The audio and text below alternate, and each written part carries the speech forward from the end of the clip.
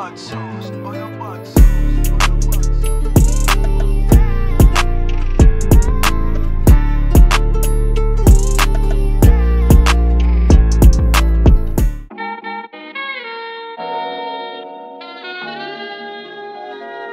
Just go figure it out.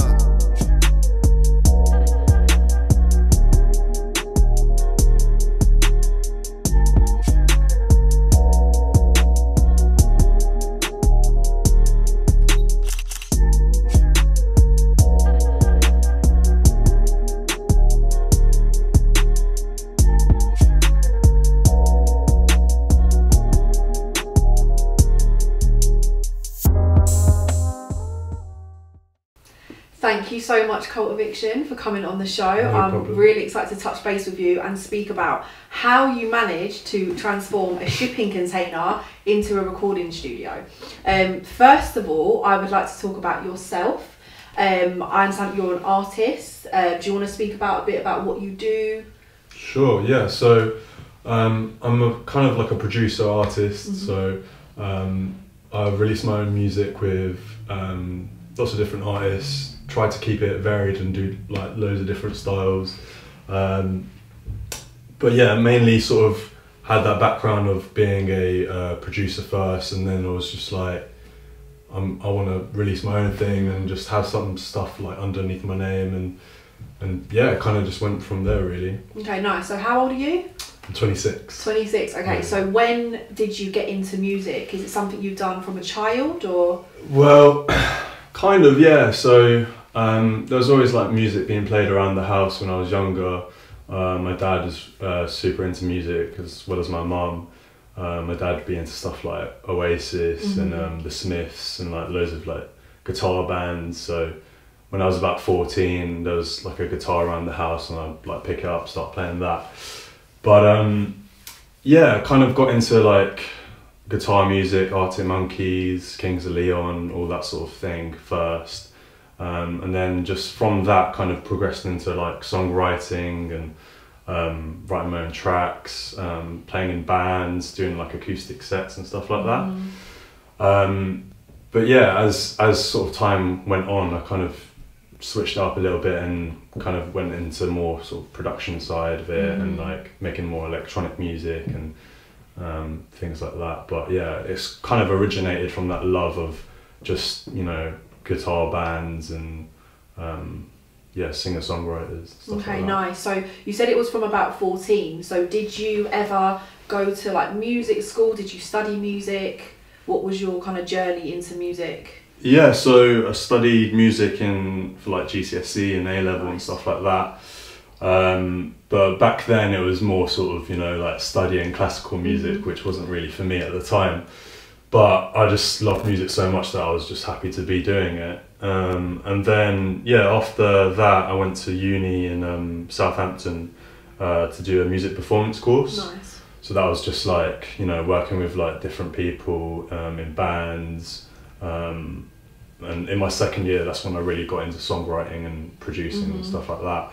But yeah, it was just a great experience to sort of network with loads of different people, play in bands. We did a couple of live gigs in Southampton in places like the Joiners and the Talking Heads.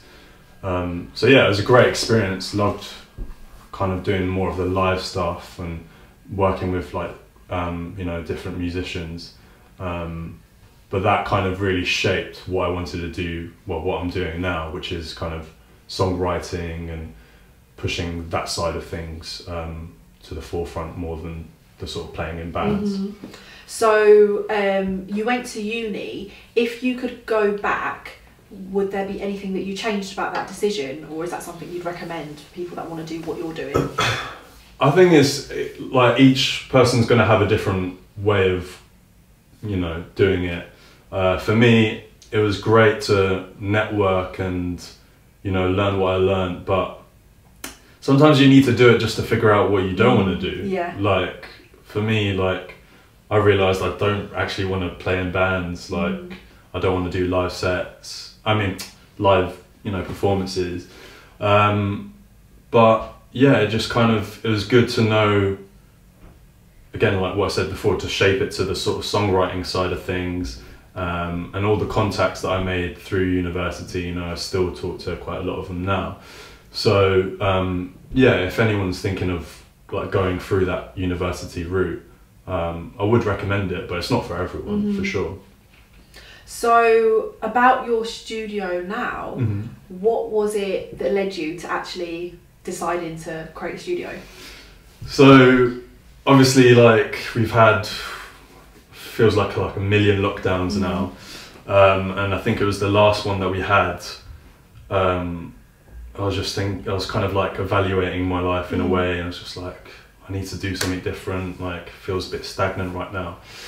So yeah, I kind of made that sort of move of, you know, I was producing in my bedroom. I was, you know, having people over, recording in my bedroom and stuff, and I was just like, yeah, we need to switch this up. So I found an advert for a shipping container on Gumtree, and just thought, yeah, it's quite a unique thing. Went to see it, and yeah, just kind of fell in love with the idea of just like opening this door and like it's a world to somewhere else. When it looks like a metal box on the outside, but on the inside you can like create whatever you want. So yeah, I just kind of fell in love with that idea and just wanted to like follow it through. So with the help of like quite a few friends, we just started doing like all the soundproofing and picking colours and stuff like that, going on Wayfair and looking at sofas, all that standard stuff. But yeah, I just wanted to create a place that felt like almost like a home from home, somewhere that was comfortable, but you could still create amazing music in there. So have you always seen yourself as someone that's quite entrepreneurial? I don't know, I don't think so, but I guess that sort of the jump to move to a studio like that is probably quite a bit of a entrepreneurial move. Definitely. Has it always been in your plan? Like, you know, as you said, you're trying to focus on music and songwriting. Was it in your vision to actually have your own studio? Yeah, I think eventually that's something that I always kind of dreamed of. I had a couple of mates that are a bit older than me in university that they'd gone on to do something similar, and I'd always like look up to that and want to do something like that. So yeah, I guess it was eventually in the plan, but I just didn't think something like this would it happened in a different way. Yeah, exactly. Yeah. So what have you enjoyed most about creating this studio?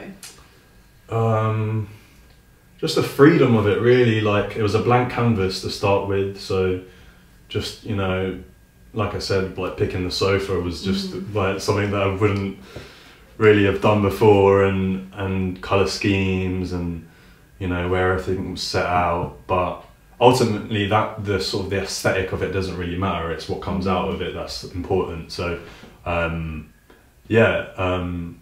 I've just been really enjoying writing music with like people that I wouldn't have reached before in my bedroom, kind of thing. So yeah, that's been the most exciting part, just meeting new people, reaching out to new people, and yeah, like even coming here, that's something that I probably wouldn't have thought of doing if I didn't have the studio. Exactly, yeah. So amazing.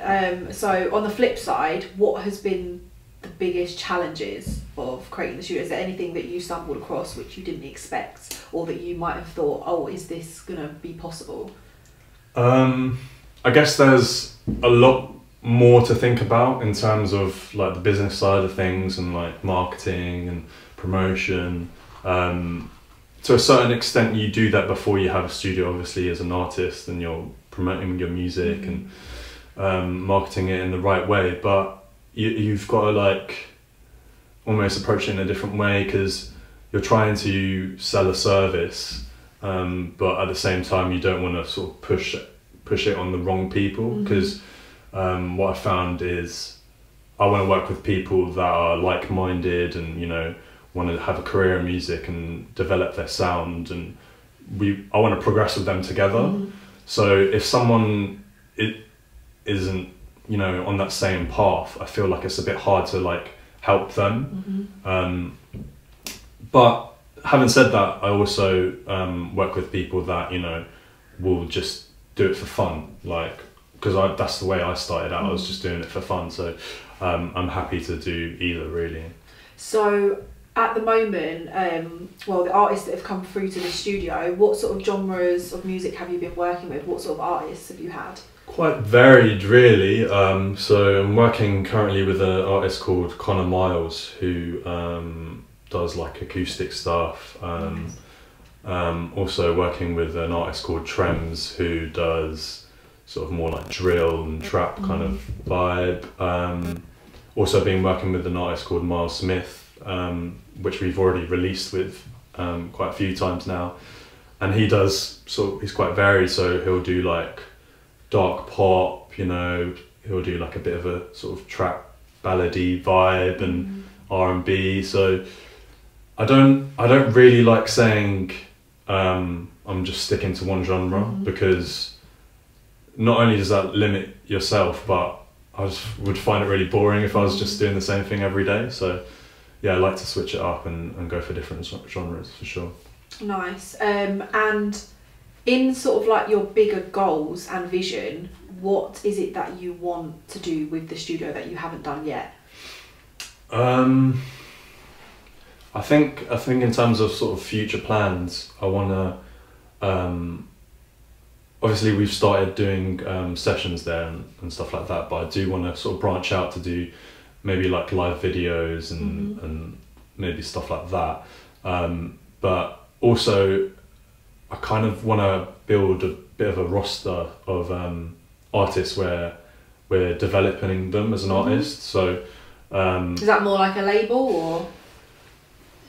Yeah, maybe more of a label, but with a like big focus on artist development. So, you know, we'll work on lyrics, melodies, structure, their sound, like, because I feel like quite a lot of artists feel like, right, I need to write something and I need to release it tomorrow. Like, I need to, you know, I'm behind the game. Like, I need to catch up with all these other artists, and sometimes it's about, you know, writing like 5 or 10 tracks, having that sort of base of tracks, and then being like, cool, like what's your favorite track, what's the sound, what we're trying to say with these tracks, and focus on, you know, what they're trying to do and trying to say as an artist, rather than just getting music out because they've finished it, kind of thing.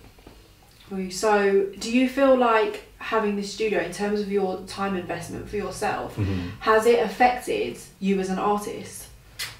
A little bit, yeah. It has a little bit, but I'm still writing, but I'm kind of doing like that thing that I just said, where I'm building a sort of a bank of like 10 tracks or so, and then maybe in the next year I'm looking to release maybe a couple.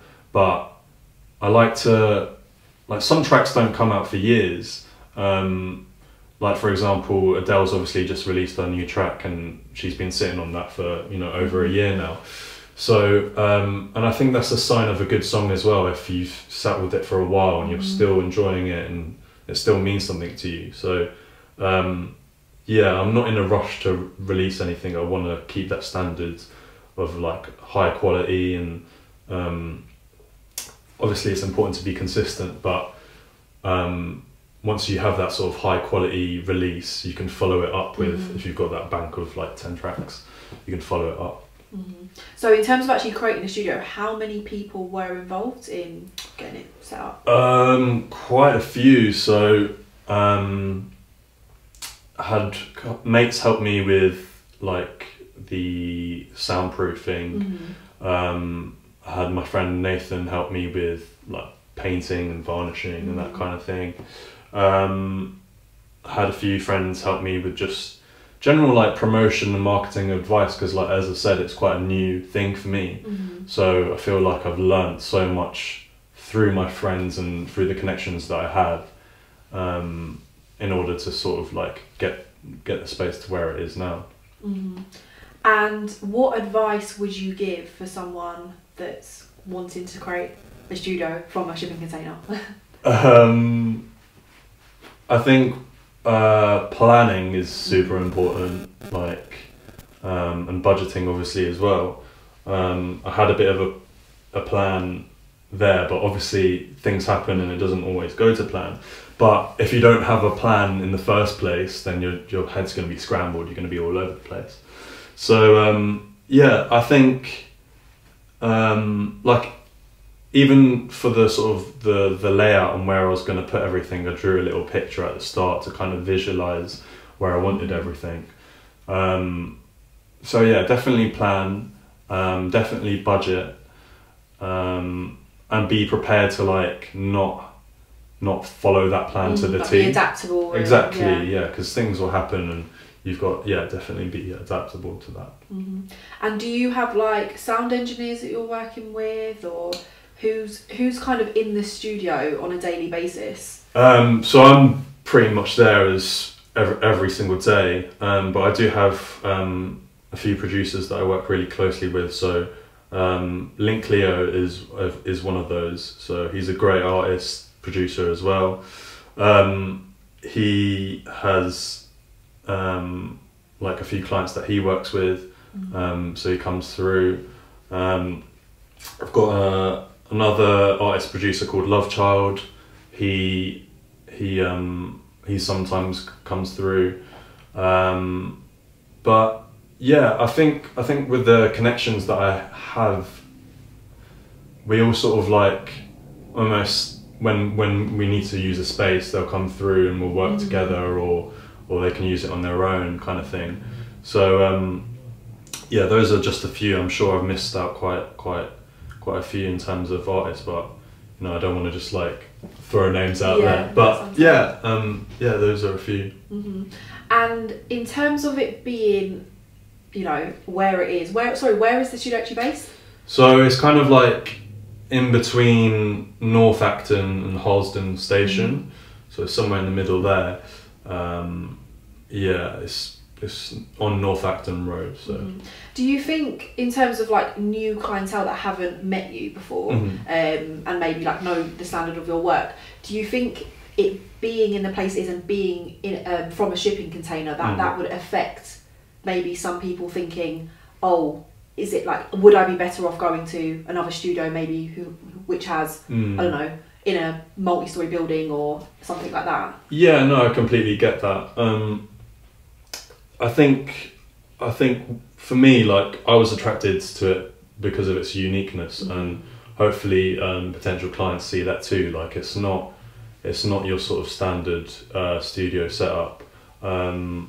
It's got a bit of a different vibe around it as well, because there's about 18 shipping containers in total, with lots of different creatives and lots of different businesses there. So we've got like a production company, a clothing brand, a couple of other different studios as well, record label. Nice.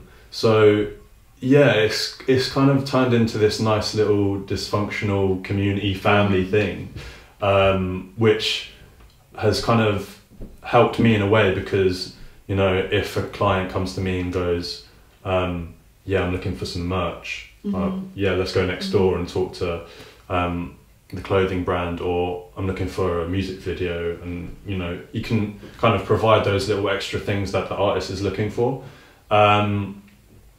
But yeah, I mean, I guess the uniqueness of it and the sort of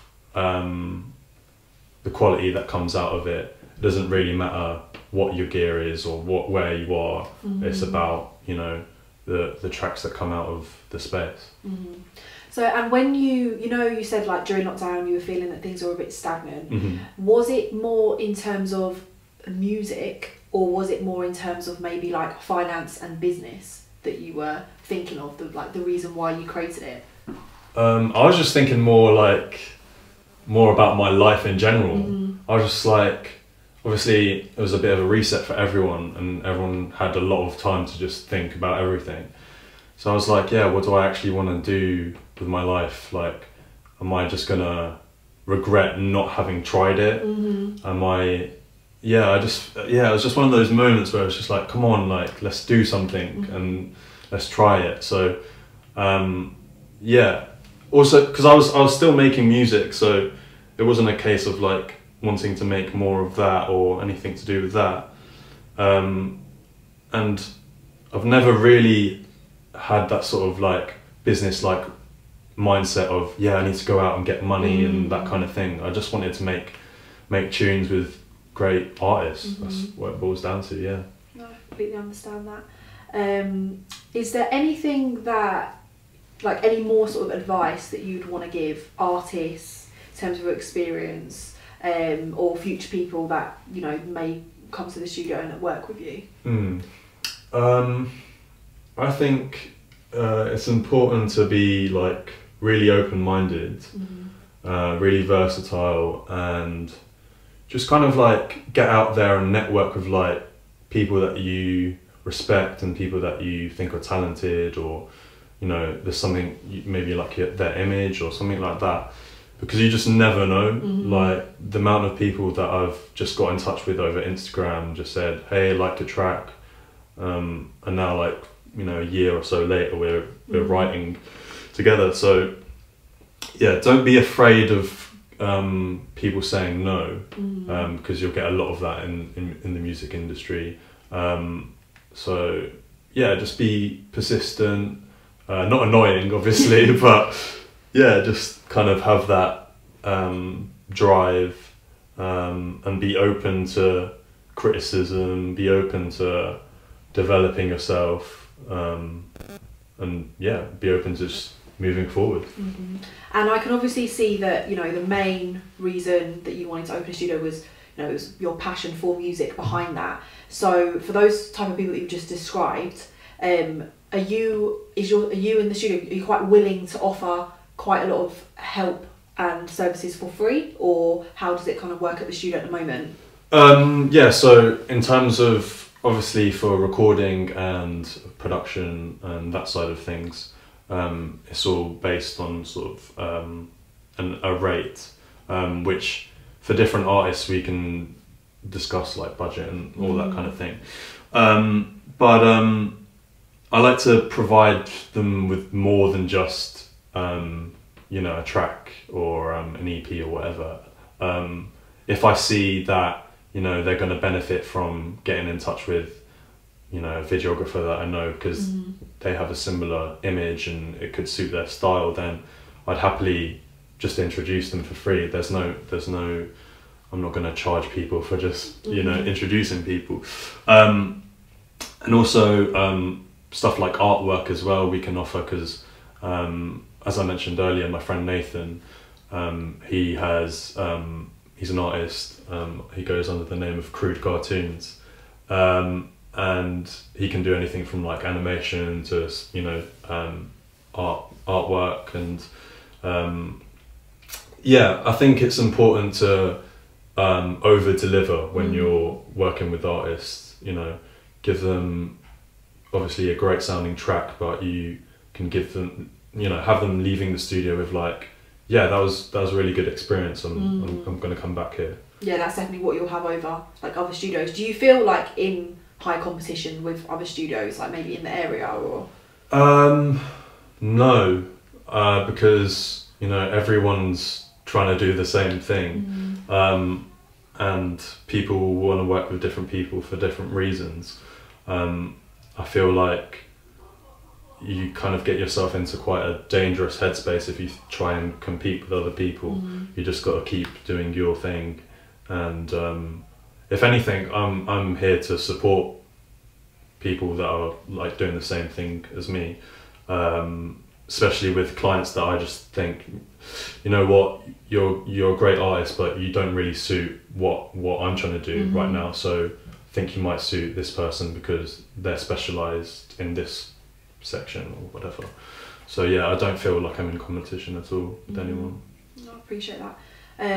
So I think we'll just leave the show on the note of what would you say, regardless of the studio, is your biggest achievement up to this day? Wow, biggest achievement. I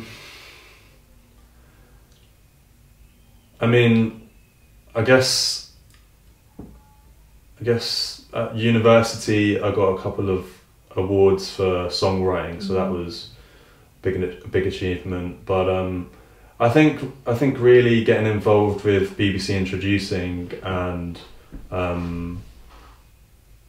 yeah, some of the stuff that I did with Mar Smith, as I mentioned earlier, we've been featured quite highly with BBC Introducing, and during lockdown we were part of a online festival where we just sent in a video and did a live performance. So yeah, I think that side of things, like me as a 14-year-old kid, would have been like, wow, that's amazing. So but right now it's not until you have that reflection you think, oh, that was pretty cool. How far I've come, yeah. Yeah, exactly.